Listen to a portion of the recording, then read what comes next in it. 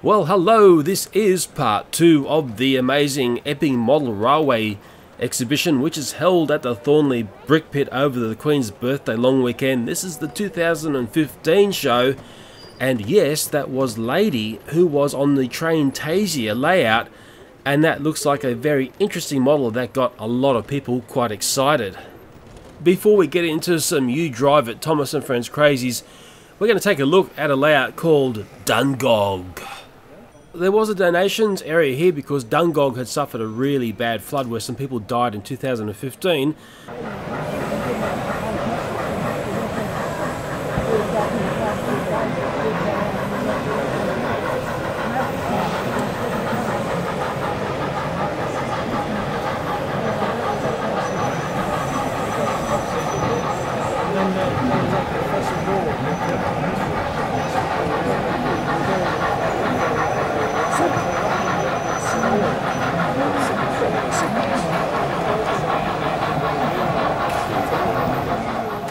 And I'll read about this display. It says it's a HO gauge layout representing the station of Dungog, which is about 80 kilometres north of Newcastle, that's Newcastle in Australia, not in England, on the main northern coast railway line to Brisbane. For much of the 20th century, Dungog has a small locomotive depot, and it played an important role in running the trains on the North Coast line. Prior to constructing any scenery on this layout, a site visit was made and every aspect of the town was recorded, including taking photographs of the Dungog landscape. All the buildings have been carefully constructed in accordance with the appearance of the originals. Trees and other landscape features were also treated in a similar manner, and this work was carried out by the members.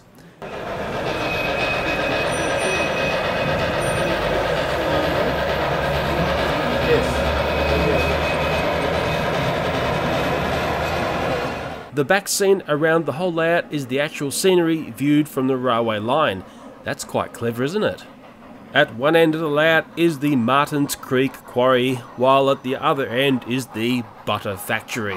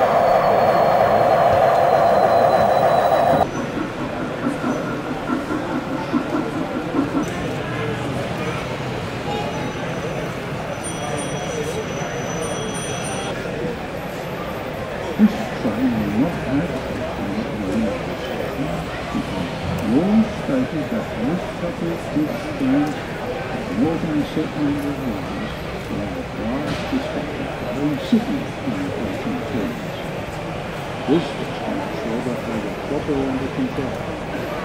Sometimes the driver very annoyed with it, and then stopped with careful clearance and light.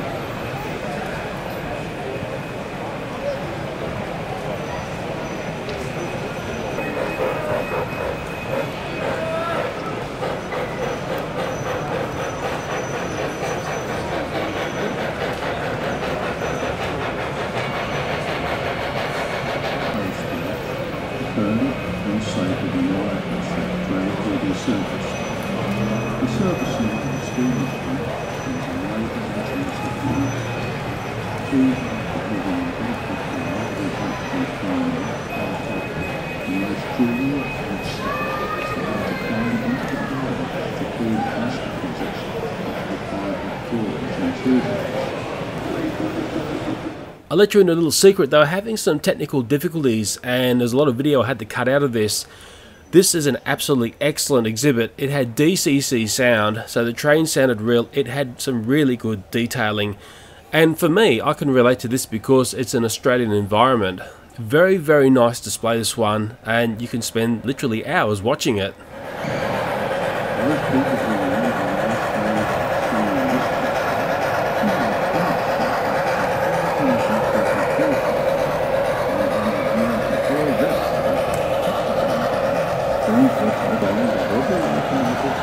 same time. The next piece of train. Okay, the next layout is one of the most popular ones at the Epping Model Railway train show, and it's the Thomas U Drive. For a small fee, which goes to a charity designated by Epping Model Railways, you can drive a Thomas & Friends character at breakneck speeds around this rather fancy layout. I have witnessed this layout over many years of coming to this train show, and what I notice is some children will drive the trains around like normal and stop at the platforms, but 90% of them will just basically turn this into a giant Thomas & Friends train race. I don't want to start a Buckman versus Hornby argument here, but this does feature Hornby Thomas & Friends trains. There's one attribute those trains have over Buckman, and that is they've got some pretty high speeds. These trains run really fast. And this exhibit here is a pure example of what I spoke about in the first part of these videos. Children like this sort of activity. They like to run their trains in a fairly risky manner. And because of that, this layout ends up being one of the most entertaining at the train show.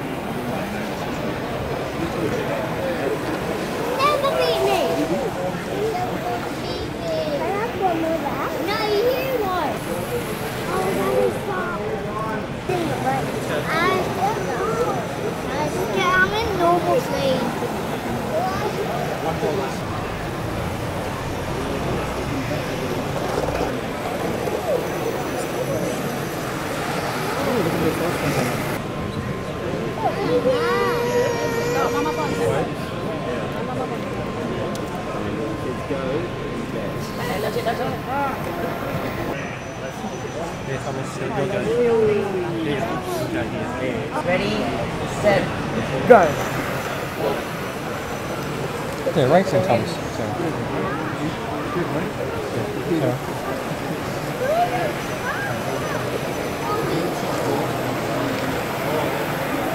Toby comes first, Jack comes second, and Gordon comes third. One more round. One more round.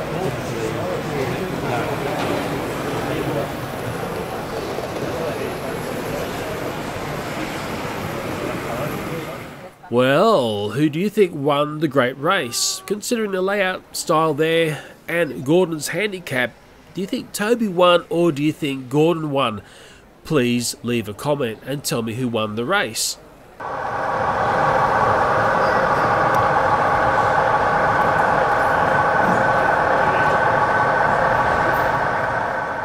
Okay, the next layout, well, it's actually a trader's display. It's called Model O Kits. And let me read here, a newcomer on the scene, Model O Kits are focused on creating highly detailed kits for O-scale modelers. As well as a number of buildings and line-side structures being available, they have recently released the famous AD60 Class Garratt from DJH of England. Please check out this monster on the rails or have a chat to Glenn about upcoming models. Now, this was a completely stunning display, but it was at a stupid high level and basically children couldn't see it. And I spoke all about that in part 1 of these videos. Quite simply, if you can't impress children today, well, you'll never have them as a customer in the future.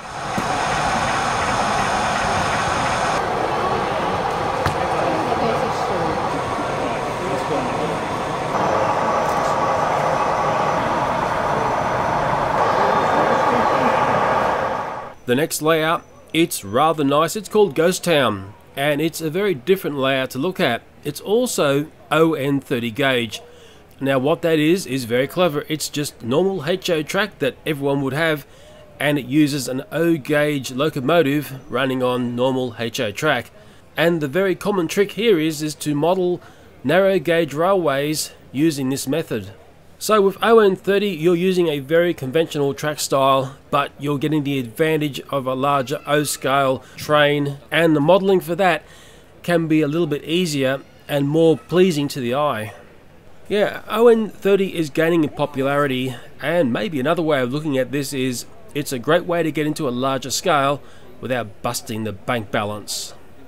The next layout, it's called Valley Heights, and it's amazing. Valley Heights is an interpretation of a unique New South Wales goods railway loco depot in O-scale. This DCC layout was designed and created by John Parker as an exercise in the construction of a lightweight modular exhibition layout. This layout runs kit and scratch-built locomotives, but its main purpose is to prove O-scale layouts do not have to be huge or need the resources of large construction teams.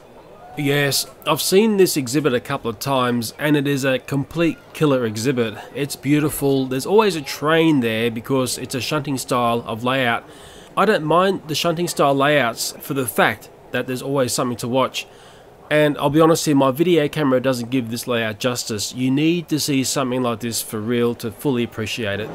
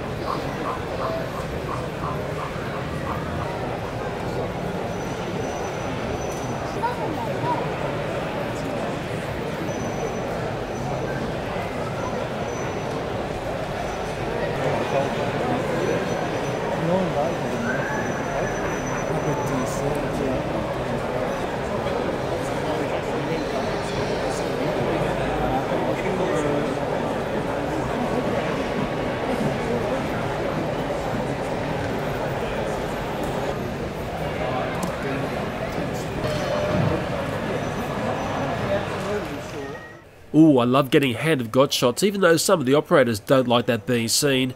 Notice the height of the display here. It's about tummy height. I think this is a good high level for model railway exhibits. Any higher than this and it starts to get problematic. Another good thing was this display was well lit. I think that's very important as well. And what I've done up the end here is I have slowed down the video to half speed to make this very realistic railway hopefully look even more real. O-gauge is stunningly beautiful, nice size. I like this display because it is so different. It's a long skinny display and it's really easy to see. And a big thanks to Mr. John Parker for putting in such a grand effort in one of the best displays on show.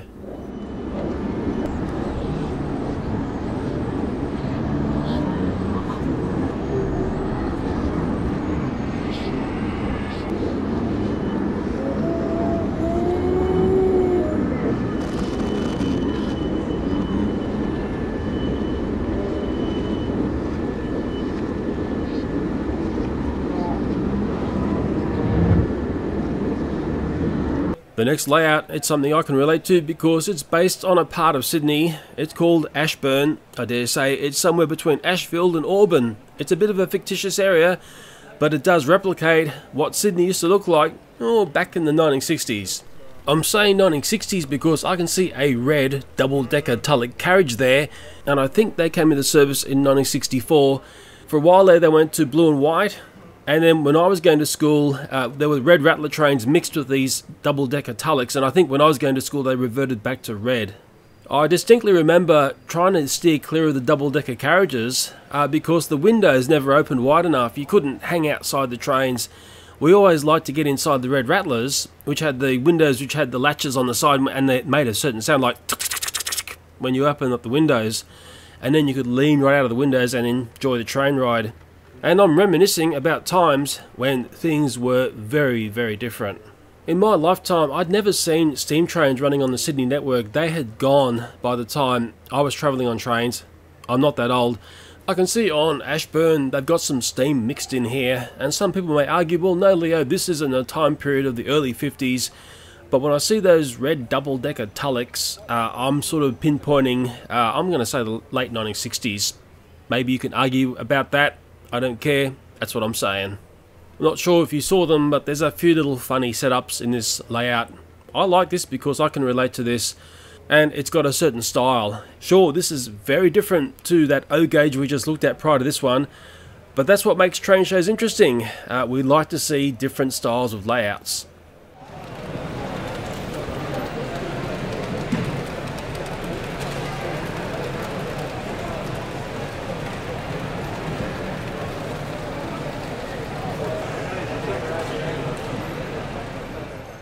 I'm not sure whether I captured it on video, but the signalling on this layout was exactly like the Sydney network in the way the lights work, and also the extra layer of complexity of the electrical wiring and the pantographs on the electric trains.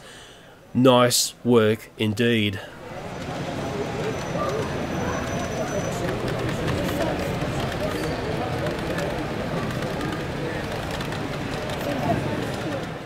Okay, the next one is something my daughter has enjoyed and also my son, and it's called the Kids Scenery Clinic. This is presented by Division 7 of the National Model Railway Association. Sounds like something out of Star Wars. The story behind this clinic is this. 4 years ago, Geoff Nott gathered a group of NMRA members to help him do a scenery clinic for the kids who came along to the train show. Such was a success that 4 years later, the NMRA are continuing this fabulous enterprise. Whilst Geoff unfortunately passed away, his great work is continued by members of the NMRA who are on hand this weekend to help in every way they can, and they are very helpful. This scenery clinic is for kids, but I've also seen adults indulge in this. And basically you build yourself a shed, create your own tree, sprinkle some dirt and place a rock or two and walk away with your own precious memory of the show, all built by yourself. Just some history on the NMRA, if you don't know, and I didn't know. The NMRA was formed in Milwaukee in the United States in 1935 by just over 100 modelers who believe standards should be introduced. This has grown to over 25,000 members in 42 countries across the globe. The Australasian region encompassing Australia, New Zealand and some Pacific islands. And if you have the smallest interest in model railways, the NMRA have an excellent website. It's www.nmra.org. Oh, I started to sound like an ad, wasn't I? Naughty me. But to relate things to Australia, because this is an exhibit in Australia and I'm Australian, let me read this. The National Model Railroad Association Australasian region has prepared a beginner's model railroading course which is freely available on our website at www.nmra.org.au. Simply click on the educational button to access the educational pages which will explain the course and its content. And if I remember and find this link, I'll put it down in the more info area of this video. The other way to easily find the NMRA is to simply put NMRA into a Google search and hopefully it will be one of the top listed, if not the top listed thing in that Google search. That is, unless the insurance company in Australia called NRMA has paid to basically smother everything else. Well, I'm not sure if you noticed what was going on in the video while I was blabbing on about the NMRA. My son, with the amazing assistance of a gentleman called Les Fowler, has put together a nice little scenery piece. And I'd actually sort of forgotten about the importance of PVA glue and how PVA glue is sort of magical in model work. This little piece of scenery may look all wet and yucky, but don't worry, it doesn't take very long, and once it's dried everything is stuck on there nice and firm.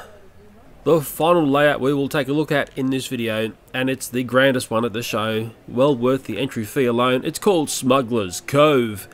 Now let me read from the book here. The Smugglers Cove adventure started when Geoff Nott and Michael Flack and their wives visited the New England area of the USA after the 2011 Narrow Gauge Convention. While in New England, they took photos of just about everything in Cape Cod, Boothbay Harbour, Bar Harbour and Kennebunkport. Hope I've said that correctly. Upon returning to Australia, they were so inspired they decided to build a layout based on their travels called Smugglers Cove. The layout consists of 3 sections. During construction of the first 2 sections, Geoff was diagnosed with cancer and passed away. Michael continued the work and finished the 3rd section, so the completed layout was dedicated to the memory of Geoff and his great modelling skills. The layout has been promised for eventual display in the new Model Railway Museum being established in Sacramento, California. So in reading that, that's telling us what sort of standard we're dealing with here. We're dealing with a premium model railway exhibit. The trains and buildings on Smugglers Cove are OM30 scale and gauge. and I spoke about ON30 back on the Ghost Town layout in this video. The buildings on the layout are scratch built in card and paper with strip wood reinforcing. The myriad of detailed items were manufactured from general household items by Geoff and Michael.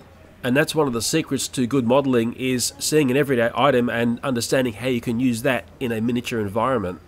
At this train show, Smugglers Cove is being operated by members of the Hills Model Railway Society based at Baulkham Hills. Smugglers Cove, it's very different to the other railway displays because in a funny way it's not about the trains, it's more about the scenery. The trains are there, well, occasionally running through this incredibly detailed scenery, and it's one of these displays that the more you look and the closer you look, more things get revealed. And I'll be quite honest here, this exhibit is totally awesome. I think one of the greatest cheats on this exhibit is the way they've got the forced perspective going on. It's very clever in the way the miniature dissolves into the 2D painting in the background. That style of illusion is something that eludes a lot of model railway modelers. A few years ago when I started to see Geoff Nott's amazing work, I wanted to know more about him. And one simple thing you can do is type in his name as a Google search, or in YouTube, if you put GEOFFNOTT and maybe model railway after that, you'll find there's information on forums related to railways and also videos on YouTube where he's explaining how to do model railway scenery. Model railway train shows are fantastic places to take still cameras and video cameras, and if you're in the right spot at the right time, you'll probably get some amazing shots. I know at the previous year's show, and that was 2014, I stupidly took a GoPro camera along with me thinking, oh, I'll be smart and I'll get some video of the trains with a GoPro and I won't have to worry about focus or anything, you know, the GoPros just do everything. But it ended up being one of the biggest mistakes I made, and I learned a lesson that sometimes you've got to take the right sort of camera to video trains. And the sort of camera that I say is the right style of camera is one which is easy to use. I hate cameras that have got buttons and functions all over them. You've got to drill down through menus 1,000 times to change something. I just like cameras that just have a couple of buttons and you can manually change the focus and you can control the white balance and you can control how much light is being let into the camera. But the one thing I think is really important is a camera with a good steady shot. I'd take everything basically handheld, as dangerous as that sounds. Well, I've drifted off track away from Smugglers Cove. I should say that this layout is set at adult chest height. I was almost going to say adult nipple height, but there's a no nipple policy on YouTube. It is a very adult display. What I've found is children won't look at this that long because, well, there's not many trains moving about. But I did notice adults will stand and look at this for a long period of time. So we finally got to the end, and this was the 2015 Epping Model Railway Brick Pit exhibition held over the Queen's Birthday long weekend in Sydney, Australia. I have heard through a leak out the back of the club, actually I heard from two people, that the 2016 display is going to be the biggest show ever. I think the Railway Club got a big scare when they heard some of the negative feedback from this 2015 display, which sadly saw very few exhibitors down on the floor. But what that had me do was look at other things that I would normally not look at. In particular, watching those trains getting detailed in the detailing clinic. That was actually very interesting to watch. Anybody who's putting up weekend displays these days need to understand that we're all connected by social media. If there's something really decent, so often people will just flash out to all their friends, hey, the train show looks amazing this year, come and take a look. If you put up something substandard, those messages won't go out. In fact, you'll get negative messages going out. So that's the warning about these days. We do live in very different times in the way we all communicate with each other. Okay, I hope you enjoyed this video. I'm very sorry for splitting it over two videos. Thanks for watching and bye for now.